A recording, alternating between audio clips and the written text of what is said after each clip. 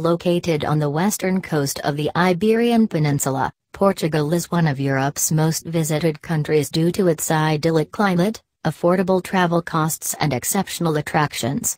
Portugal's varied geography ranges from the verdant mountains and vineyards of the north to the rolling farmland and medieval villages of the central region to the glamorous beaches of the Algarve along the southern coastline. Also belonging to Portugal but lying in the Atlantic Ocean are the archipelagos of Azores and Madeira, known for their lush landscapes and flower gardens. An overview of the best places to visit in Portugal.